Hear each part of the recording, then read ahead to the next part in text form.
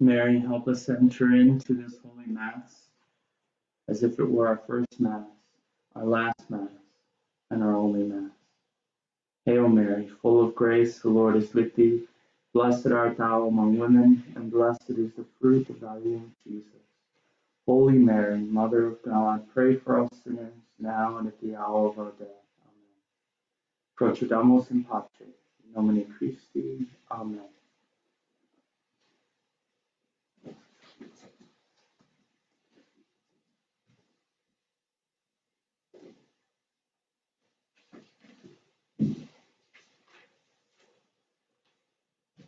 Have mercy on me, O God, for people assail me. They fight me all day long and oppress me. In the name of the Father, and of the Son, and of the Holy Spirit. Amen. The grace of our Lord Jesus Christ, and the love of God, and the communion of the Holy Spirit be with you all. Friends, we gather on this Monday of the 5th week of Lent. As we draw near to Holy Week, we enter into Passiontide. We continue to turn our hearts even more toward the mystery of Jesus' cross, of his suffering, of the suffering that he endures with and for us out of love for us, offering us the hope of new life, the hope of the resurrection. So, brothers and sisters, let us call to mind our sins and so prepare ourselves to celebrate the sacred mystery.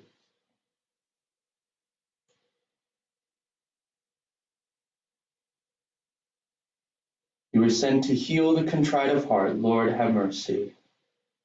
You came to call sinners. Christ, have mercy.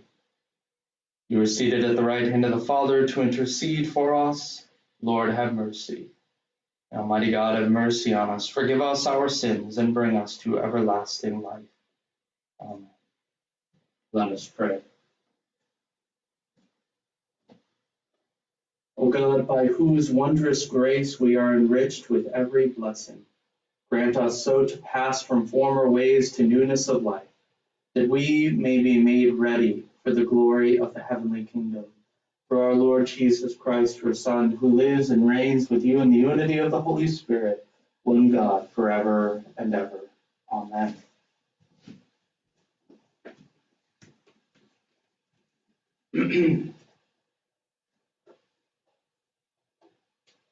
A reading from the book of the prophet Daniel. In Babylon there lived a man named Joachim, who married a very beautiful and God-fearing woman, Susanna, the daughter of Hilkiah. Her pious parents had trained their daughter according to the law of Moses. Joachim was very rich. He had a garden near his house, and the Jews had recourse to him often, because he was the most respected of them all. That year 2 elders of the people were appointed judges, to whom the Lord said, "Wickedness has come out of Babylon, from the elders who were to govern the people as judges." These men, to whom all brought their cases, frequented the house of Joachim. When the people left at noon, Susanna used to enter her husband's garden for a walk. When the old men saw her entry every day for her walk, they began to lust for her. They suppressed their consciences. They would not allow their eyes to look to heaven, and did not keep in mind just judgments. One day, while they were waiting for the right moment, she entered the garden as usual, with 2 maids only. She decided to bathe, for the weather was warm. Nobody else was there except the 2 elders, who had hidden themselves and were watching her. "Bring me oil and soap," she said to the maids, "and shut the garden doors while I bathe." As soon as the maids had left, the 2 men got up and hurried to her. "Look," they said, "the garden doors are shut, and no one can see us. Give in to our desire and lie with us. If you refuse, we will testify against you that you dismissed your maids because a young man was here with you." "I am completely trapped," Susanna groaned. "If I yield, it will be my death. If I refuse, I cannot escape your power. Power without guilt than to sin before the Lord." Then Susanna shrieked, and the old men also shouted at her, as one of them ran to open the garden doors. When the people in the house heard the cries from the garden, they rushed in by the side gate to see what had happened to her. At the accusations by the old men, the servants felt very much ashamed, for never had any such thing been said about Susanna. When the people came to her husband Joachim the next day, the two wicked elders also came, fully determined to put Susanna to death. Before all the people they ordered, "Send for Susanna, the daughter of Hilkiah, the wife of Joachim." When she was sent for, she came with her parents, children, and all her relatives. All her relatives and the onlookers were weeping. In the midst of the people, the two elders rose up and laid their hands on her head. Through tears, she looked up to heaven, for she trusted in the Lord wholeheartedly. The elders made this accusation: "As we were walking in the garden alone, this woman entered with two girls and shut the doors of the garden, dismissing the girls. A young man who was hidden there came and lay with her. When we, in a corner of the garden, saw this crime, we ran toward them. We saw them lying together, but the man we could not hold, because he was stronger than we. He opened the doors and ran off. Then we seized her and asked who the young man was, but she refused to tell us. We testify to this." The assembly believed them, since they were elders and judges of the people, and they condemned her to death. But Susanna cried aloud, "O eternal God, you know what is hidden and are aware of all things before they come to be. You know that they have testified falsely against me. Here I am about to die, though I have done none of the things with which these wicked men have charged me." The Lord heard her prayer.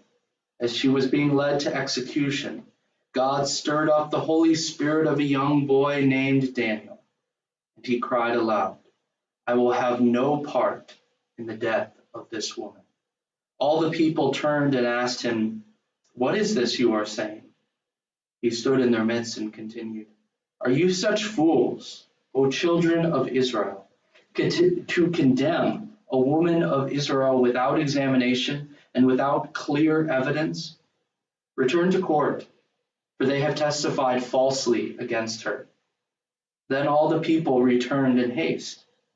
To Daniel, the elders said, "Come, sit with us and inform us, since God has given you the prestige of old age." But he replied, "Separate those two far from each other, that I may examine them." After they were separated one from the other, he called one of them and said, "How you have grown evil with age. Now have your past sins come to term, passing unjust sentences, condemning the innocent and freeing the guilty. Although the Lord says, the innocent and the just you shall not put to death. Now then, if you were a witness, tell me, under what tree you saw them together?" "Under a mastic tree," he answered. Daniel replied, "Your fine lie has cost you your head, for the angel of God shall receive the sentence from him and split you in two." Putting him to one side, he ordered the other one to be brought. Daniel said to him, "Offspring of Canaan, not of Judah, beauty has seduced you, lust has subverted your conscience. This is how you acted with the daughters of Israel, and in their fear they yielded to you. But a daughter of Judah did not tolerate your wickedness. Now then, tell me, under what tree you surprised them together?" "Under an oak," he said. Daniel replied, "Your fine lie has cost you also your head, for the angel of God waits with a sword to cut you in two, so as to make an end of you both." The whole assembly cried aloud, blessing God who saves those who hope in him. They rose up against the two elders, for by their own words Daniel had convicted them of perjury. According to the law of Moses, they inflicted on them the penalty they had plotted to impose on their neighbor. They put them to death. There was innocent blood spared that day. The word of the Lord. Thanks be to God. Even though I walk in the dark valley, I fear no evil, for you are at my side. Even though I walk in the dark valley, I fear no evil, for you are at my side. The Lord is my shepherd, I shall not want. In verdant pastures he gives me repose. Beside restful waters he leads me. He refreshes my soul. Even though I walk in the dark valley, I fear no evil, for you are at my side. He guides me in right paths for his name's sake. Even though I walk in the dark valley, I fear no evil, for you are at my side, with your rod and your staff that give me courage. Even though I walk in the dark valley, I fear no evil, for you are at my side. You spread the table before me in the sight of my foes. You anoint my head with oil, my cup overflows. Even though I walk in the dark valley, I fear no evil, for you are at my side. You spread the table before me in the sight of my foes. You anoint my head with oil, my cup overflows. Even though I walk in the dark valley, I fear no evil, for you are at my side. Only goodness and kindness follow me all the days of my life, and I shall dwell in the house of the Lord for years to come. Even though I walk in the dark valley, I fear no evil, for you are at my side. Praise to you, Lord Jesus Christ, King of endless glory.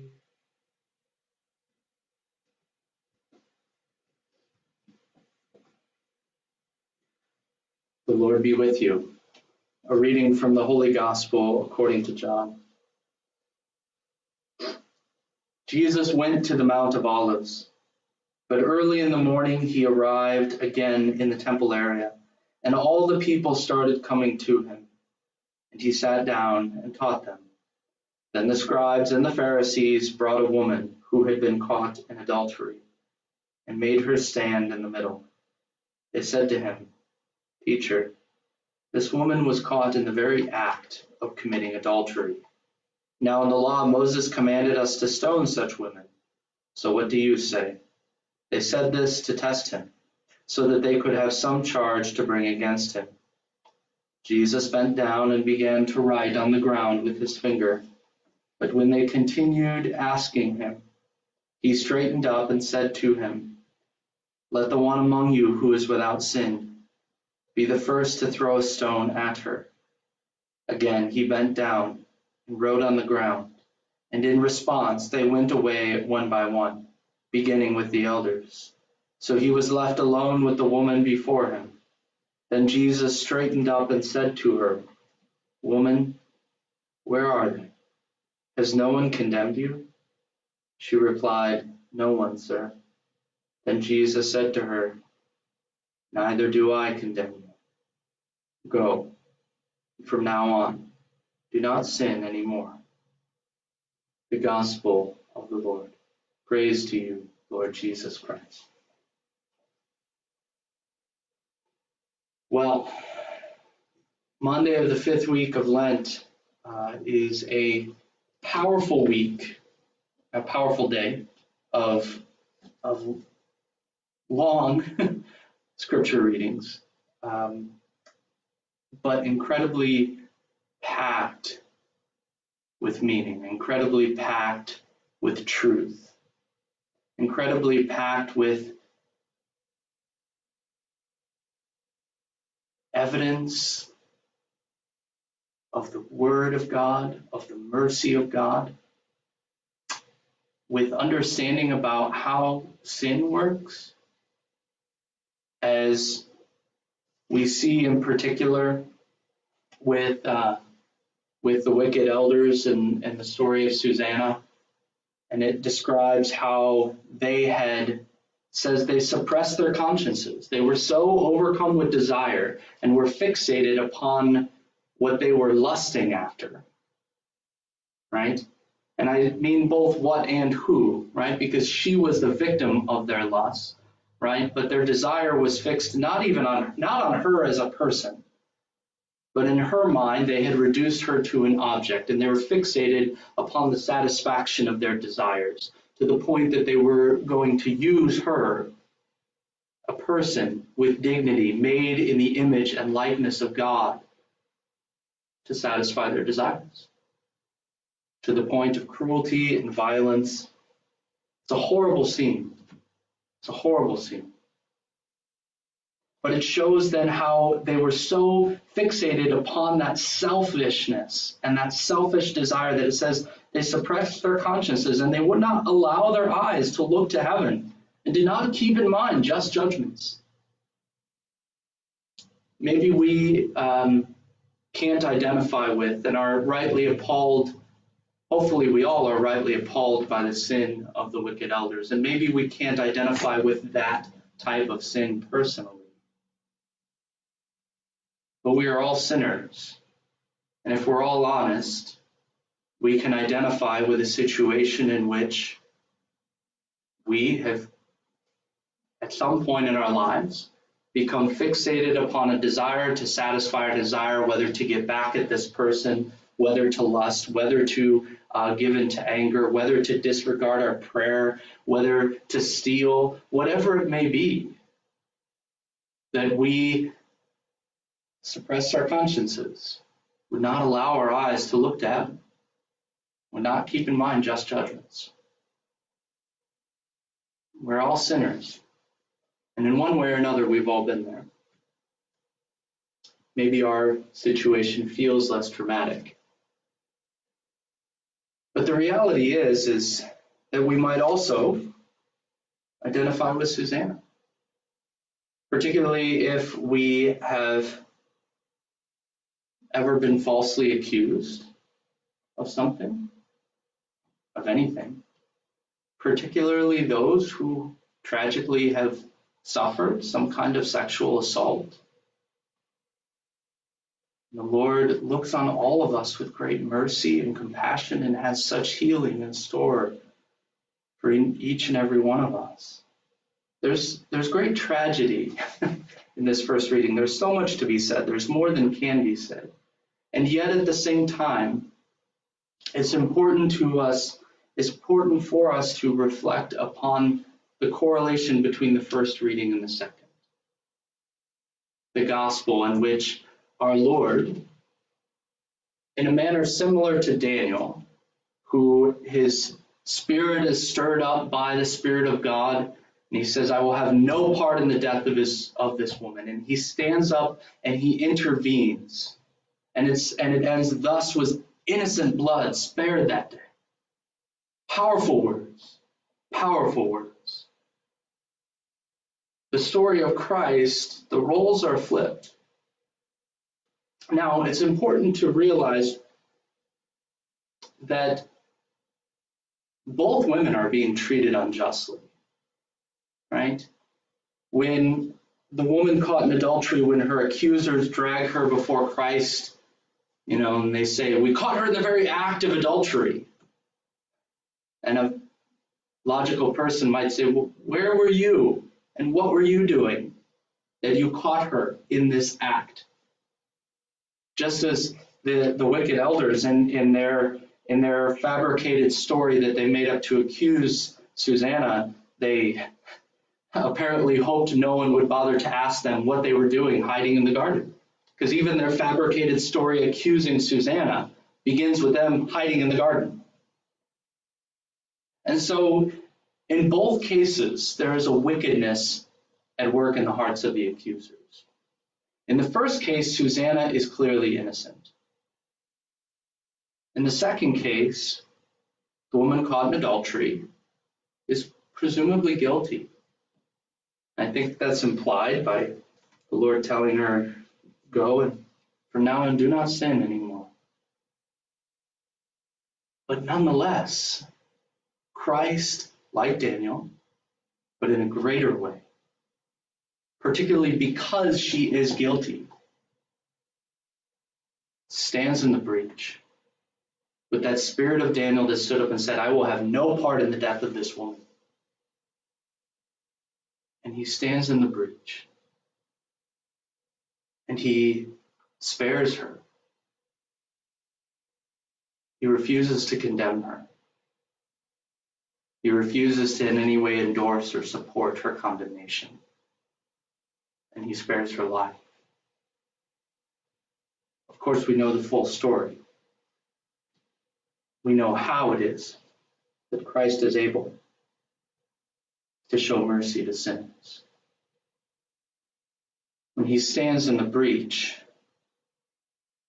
he doesn't say, take that cross away. He says, nail me to that cross. The story of Susanna ends, thus was innocent blood spared that day. The story of my sin and yours ends, thus was innocent blood shed for the guilty, out of mercy and love. Because the Lord never stops loving us, and the Lord is so determined to free us from our sins, just as he not only prevented the woman caught in adultery from having to suffer because of her sin, from having to be condemned because of her sins. Okay. We still all suffer because of our sins. But not only does he prevent her from being condemned, but he wants to free her from that sin. Go and sin no more. Do not be bound by this sin anymore. So he wants to do for you and for me, brothers and sisters. So much so that he stands in the breach for us. The innocent stands in the breach for the guilty to take the punishment for us, to take the condemnation for us. We are drawing very near to Good Friday, the day in which we will remember that innocent blood was not spared. Innocent blood was shed for you and for me. Let this move our hearts to deeper contrition, deeper love, and deeper hope. The salvation of the God who has always loved us, always will, and will never give up on us.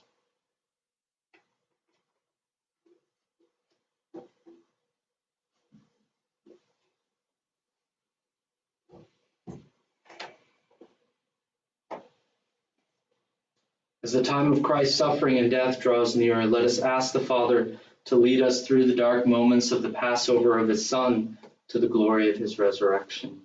For the Holy Church of God, that she may be defended from the snares of her enemies through the Spirit of Christ who makes his home in her, let us pray to the Lord. Lord, hear our prayer. For all the peoples of this world, that they may be gathered into the Father's kingdom through the prayers and sacrifices of Christians in every nation. We pray to the Lord. Lord, hear our prayer. For the dying, that they may pass peacefully and confidently through the gates of death to meet him who is the resurrection. Let us pray to the Lord. Lord, hear our prayer. For those who mourn, that the Christ who wept for Lazarus, his friend, may console them in their grief. Let us pray to the Lord. Lord, hear our prayer. For all of our sick, all who are suffering in any way, that they may know the consolation of Jesus Christ crucified and the hope of his resurrection, we pray to the Lord. Lord, hear our prayer. For the faithful departed, that the Lord may unbind them and let them go free in the kingdom of his glory, especially Benny Trowbridge, for whom this Mass is offered. And all of those near and dear to our own hearts, let us pray to the Lord. Lord, hear our prayer. Father, hear the prayers of your church. Bring forth to resurrection the people who trust in your promises. We ask this through Christ our Lord. Amen.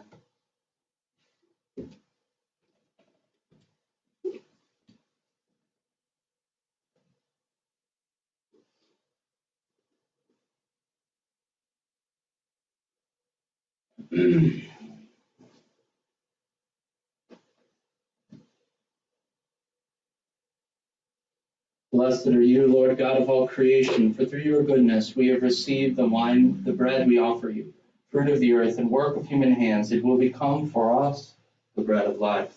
Blessed be God forever.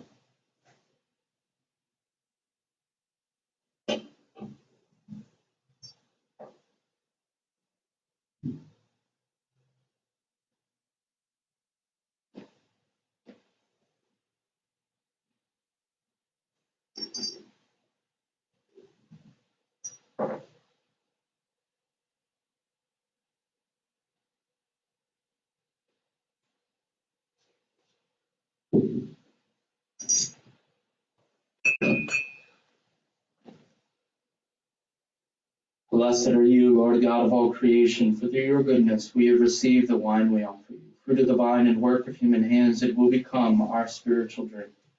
Blessed be God forever.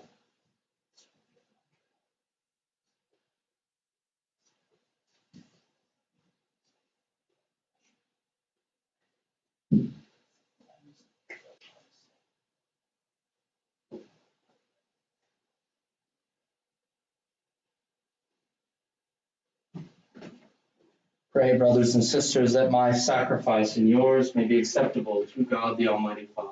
May the Lord accept the sacrifice at your hands for the praise and glory of his name, for our good and the good of all his holy church. Grant, we pray, O Lord, that preparing to celebrate the holy mysteries, we may bring before you, as the fruit of bodily penance, a joyful purity of heart, through Christ our Lord. Amen.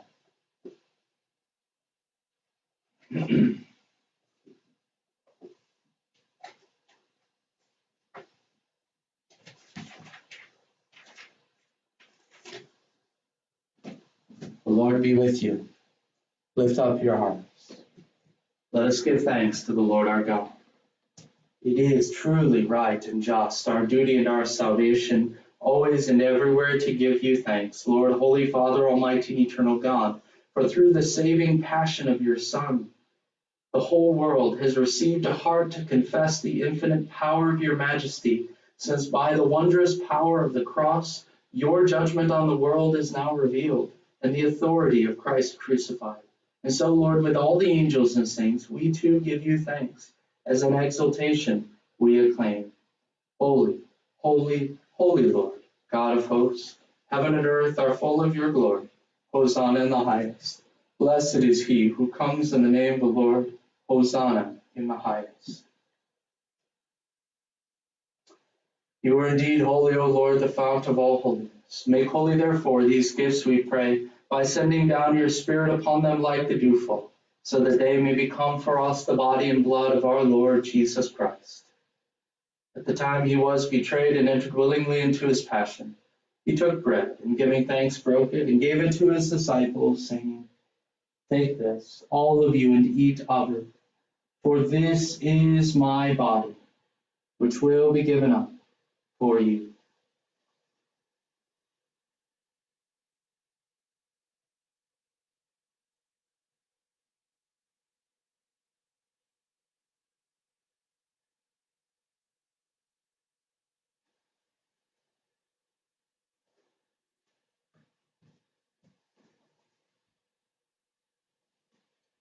In a similar way, when supper was ended, he took the chalice, and once more giving thanks, he gave it to his disciples, saying, Take this, all of you, and drink from it, for this is the chalice of my blood, blood of the new and eternal covenant, which will be poured out for you and for many, for the forgiveness of sins.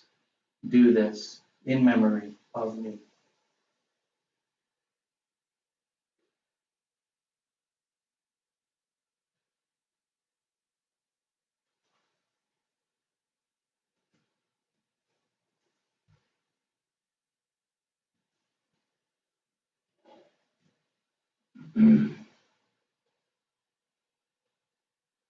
The mystery of faith.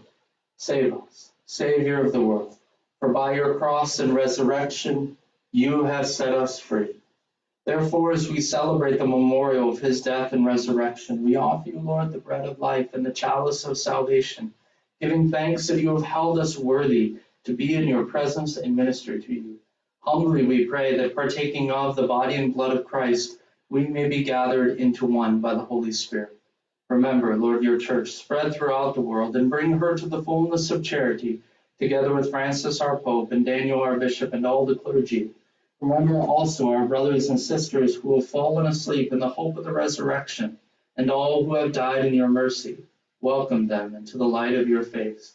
Have mercy on us all, we pray, that with the Blessed Virgin Mary, Mother of God, blessed Joseph, her spouse, with the blessed apostles and all the saints who have pleased you throughout the ages, we may merit to be co-heirs to eternal life and may praise and glorify you through your Son, Jesus Christ.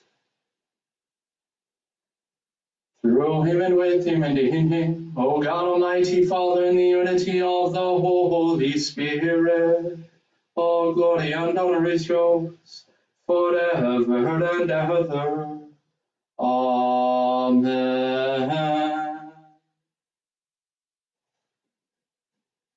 At the Savior's command, informed by divine teaching, we dare to say, Our Father, who art in heaven, hallowed be thy name. Thy kingdom come, thy will be done, on earth as it is in heaven. Give us this day our daily bread, and forgive us our trespasses, as we forgive those who trespass against us. And lead us not into temptation, but deliver us from evil. Deliver us, Lord, we pray, from every evil. Graciously grant peace in our days, that by the help of your mercy we may be always free from sin and safe from all distress, as we await the blessed hope and the coming of our Savior, Jesus Christ.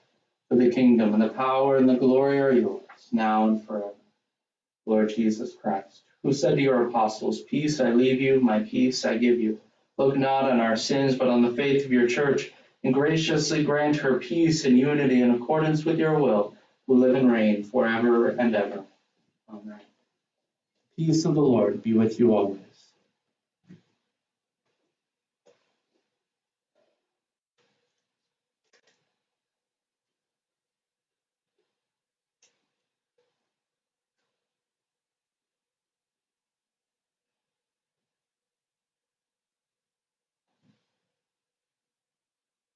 The Lamb of God, you take away the sins of the world, have mercy on us.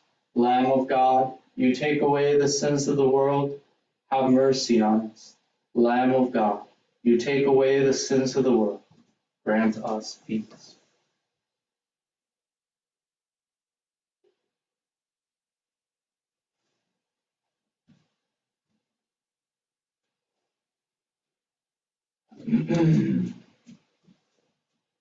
Behold the Lamb of God. Behold, him who takes away the sins of the world. Blessed are those called to the supper of the Lamb. Lord, I am not worthy that you should enter under my roof, but only say the word, and my soul shall be healed.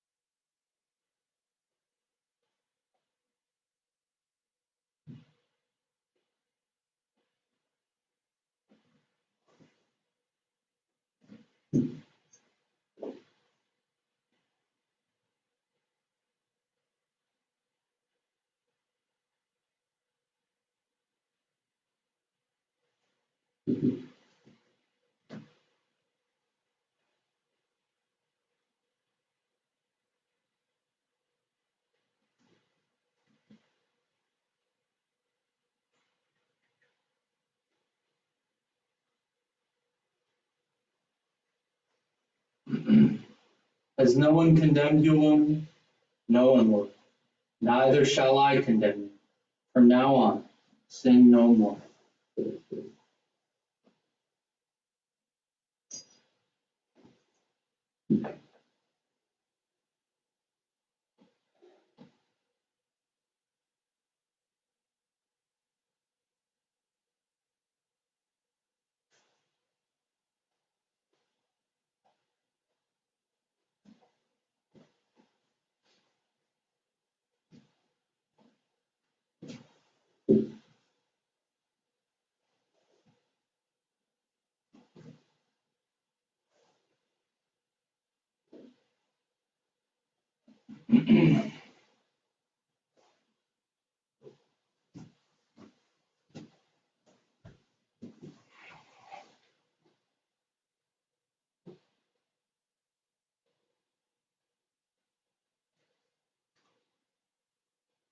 Prayer for spiritual communion.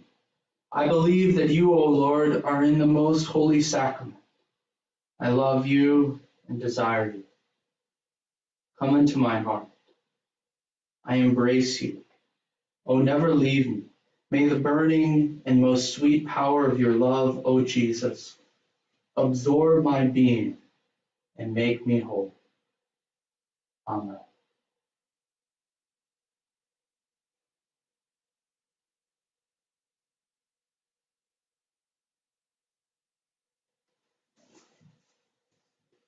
Let us pray.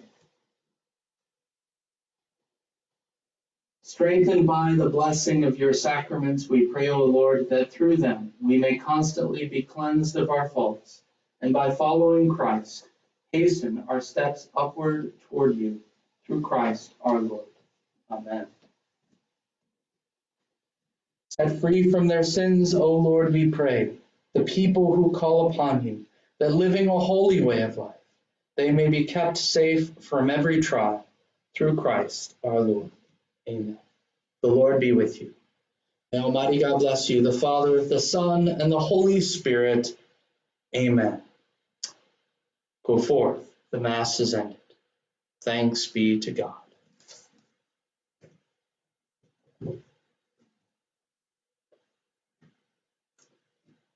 Hail Mary, full of grace, the Lord is with thee.